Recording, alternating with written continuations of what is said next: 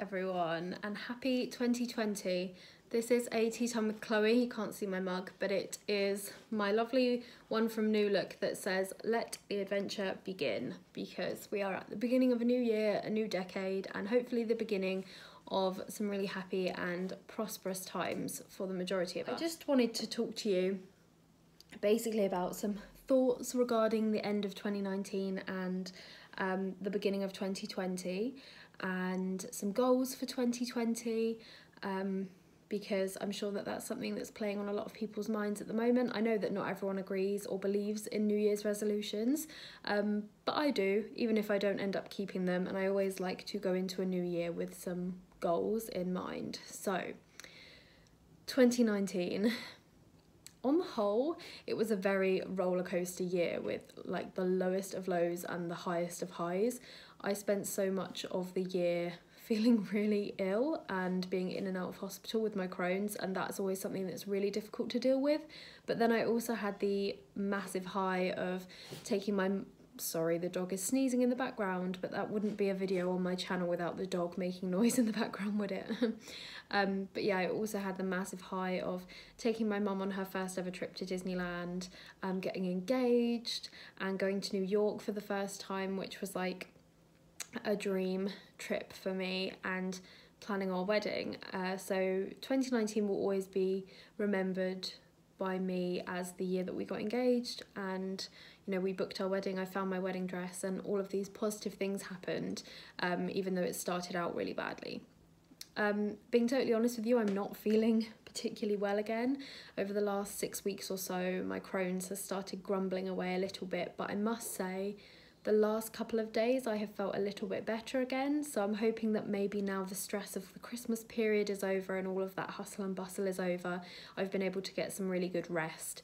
So I'm hoping that that's helped, and that going into January I will be feeling a lot better. So 2020, what are my goals? Well, obviously the biggest thing is that we're getting married in 2020, and so I just can't wait for that. It's not really goal related, but it's something that I'm really looking... Archie? Obviously the wedding isn't really goal related. I don't really have any goals in relation to the wedding other than just making it there in one piece and, you know, getting through my vows without falling over or something. I don't have any weight related goals for my wedding either. I know a lot of people try and lose weight for their wedding, but I bought a wedding dress that fits me as I am now, and I don't need to lose any weight. So I mean, I need to try not to gain too much, but dresses can be altered. So I've really taken the pressure off myself there. The wedding is just this massive life experience that I just can't wait. Oh my God, I'm gonna cry. I just can't wait. We are really excited. And that was like the best thing about New Year's Eve for me this year, is that I could say we were getting married this year. We're also going to Disney World next month. I can't believe we get to say that it's next month, because we booked it like last April, and all of a sudden it's next month, and I knew that it would come around quickly, but wow, it's come around really quickly. We've booked all of our fast passes, we've booked all of our dining reservations, and I finally have a little bit of money in my savings thanks to December payday, to have a little bit of spending money to take with me. So that is, fingers crossed, all sorted, and I really hope it'll all be okay.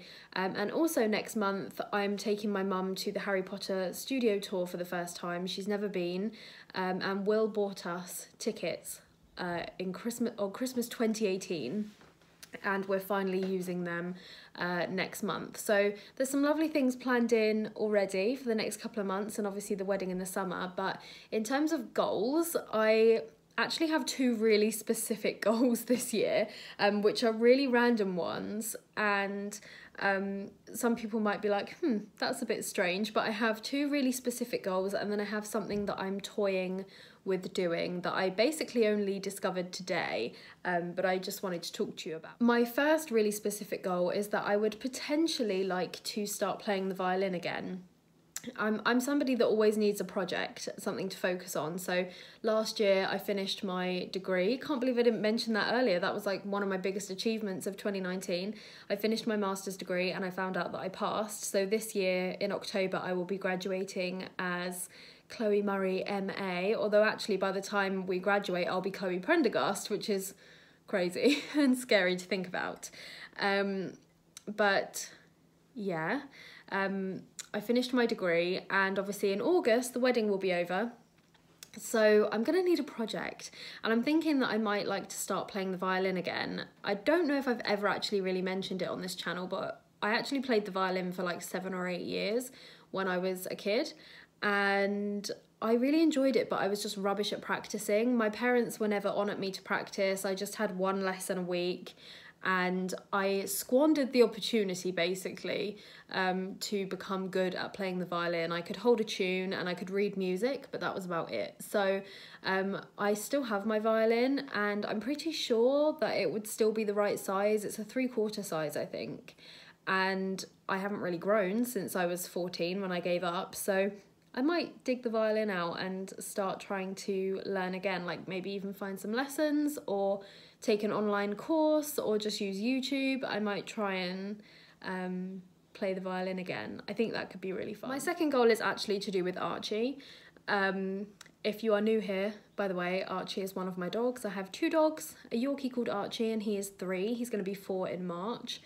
And I have a Dachshund called Winnie, a miniature smooth-haired Dachshund, and she is 10. She's going to be 11 in October. Archie obviously heard me say his name because he's just run up to me from downstairs, but I will show him to you in case you've never seen him before and you are new here. And if you are new here, I would love if you would subscribe to see more of us. So this is Archie. He's my good boy. And unfortunately, Archie is terrified of having his nails clipped. So he had a really bad experience at a groomer when he was about 18 months old. So we're talking about 2.5 years ago now, almost. And it was really bad. I didn't obviously know about it until I picked him up, but they clipped his nails and they cut his nails to the quick, which is obviously extremely painful and it bleeds. They also accidentally cut him with the shavers, and I also found out that they had pinned him down. I can't really even talk about it without getting upset because it's caused so much stress and anxiety in his little life and therefore in my life. But basically he's terrified of having his nails clipped now, and he's also terrified of anything similar, so any sort of similar experience. So when he goes to the vet, he gets really frightened. He doesn't like being brushed. We have a really amazing groomer now who is fantastic with him. We've got to the point now where he's comfortable for her to groom him. As you can see at the moment, his fur is quite short because he's recently been to the groomer before Christmas, but his nails are incredibly long, and when he came back from the groomer after Christmas, you could really see how long his nails were. So I sort of addressed it in my weekly vlog and just like begged people not to judge me basically, because it's not my fault. I've consulted 2 behaviourists who have both given me some brilliant advice, but it's just not really working in the short term. It's something that I'm going to have to carry on doing sort of every day for a really long time. But I've also joined a group called Nail Maintenance for Dogs, which has some files that go right back to basics on how to help dogs who have been traumatised in the past and who struggle having their nails clipped. So very long story, but basically my goal for 2020 to do with Archie is to get him to the point where I can clip his nails, even if they're not back at a healthy length by the end of the year. If on December 31st I can use the nail clippers and clip one of his nails, I will be absolutely over the moon. So that's something that I want to incorporate into our daily routine, is working with Archie and the clippers. And in the beginning it is literally going to be as basic as just having the clippers in the room and having him be able to tolerate them being in the room, because even if I get them out at the moment, he completely panics and screams and hides and bites me. So yeah, it's going to be a really long process. I think it really will take all year, but it's something that I desperately want to work on this year. So yeah, clipping Archie's nails is my other very specific goal for 2020. I haven't had any of my tea yet. So those are my 2 really specific goals for 2020. I have a list of projects that I would like to complete, which I actually just wrote in my bullet journal a couple of hours ago because I set up my bullet journal for 2020. So I do have like a list of things that I want to do and complete in 2020, but they're not really like goals. It's just like paint the shed, like paint my chest of drawers, complete my 2019 Project Live scrapbook, stuff like that. Complete all of my outstanding scrapbooks. And obviously I want to continue to better myself and work on my physical health and my mental health, but that's something that's ongoing throughout like every year that I try and do. I've exercised more in the last 2 years than I have in my whole entire life, and that's something I want to continue trying to do. I've eaten better in the last 2 years than I have done in probably about 6 or 7 years, so again I want to continue that. But yeah, on the whole, those are like the 2 main goals that I want to complete. And the last thing is to do with my finances.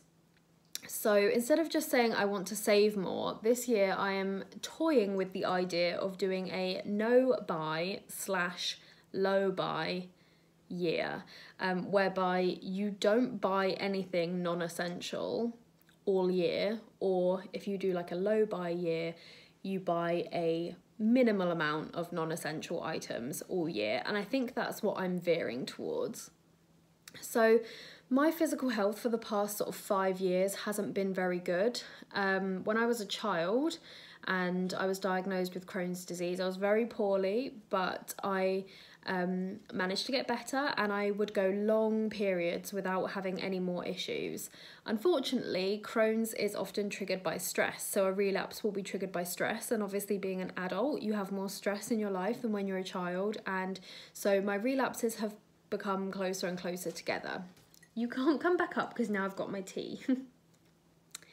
So, like I said, I was very poorly at the beginning of this year, and I've been feeling a little bit iffy again.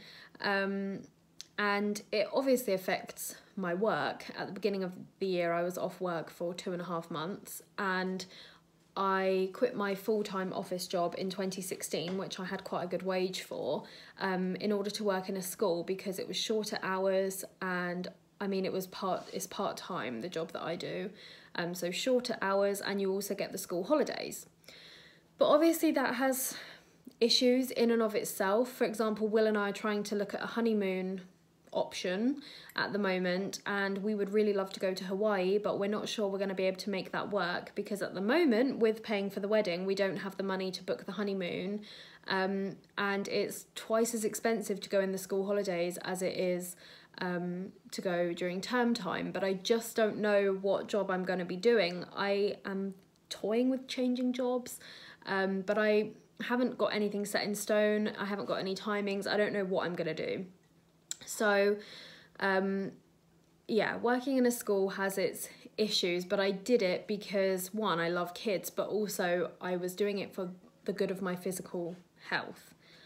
But obviously working part-time and working in a school, I don't get paid very much money, and money is a real struggle for me, and it's a cause of a lot of distress for me. So yesterday when we were looking up honeymoon options, I just got really upset, and I've spoken about it recently on my channel as well, when I think I did a video that was like an honest, like, homey week, and I had like a mental health chat in it, but I got really upset because I feel like everything is Will's responsibility. It's all on his shoulders all the time because I can't work full time like everyone else.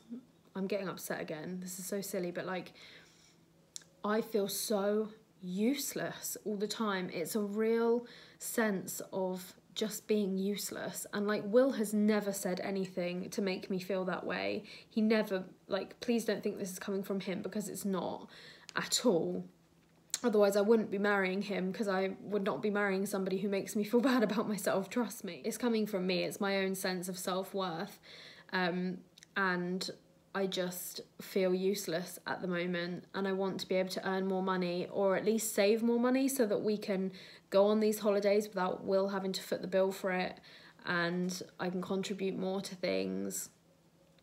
And yeah, I really need to get a handle on my financial situation, basically. So for the first time in 3 years, in 2020, I'm upping my work hours. I'm essentially doing an extra week every month. That's how much I've upped my hours.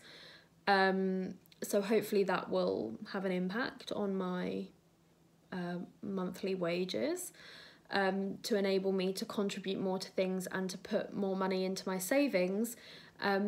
But I'm toying with the idea of doing this no buy / low buy year, because a lot of the things that I do buy, and I don't actually buy that much stuff because I don't have the money to, but a lot of the things I do buy are pointless. It's just stuff. And so I really want to declutter the house, declutter my life in general, and really try and commit to not buying things this year. And I feel like I've already been quite successful with this in a lot of ways. Like I say, I don't really buy that much stuff. I used to buy the dogs so much stuff, and I don't do that anymore. They only get what they need. I mean, Archie's got a whole basket full of toys, and I replaced his Equifleece this year because he needed one with legs, and that's about it. Like, I really try to not buy unnecessary things for them. I've also pretty much stopped buying books because I basically have my own personal library. I have enough unread books to last me this year at least. So I've pretty much stopped buying books, and I don't often buy scrapbook supplies either. I very rarely buy clothes. So I sort of don't really know where a lot of my money's going. I think a lot of it goes on food because I'm lazy. I go to the shop and buy lunch when I'm at work a lot of the time, or I buy a takeaway if Will's out, or I nip to Sainsbury's on my way home, things like that, and it needs to stop.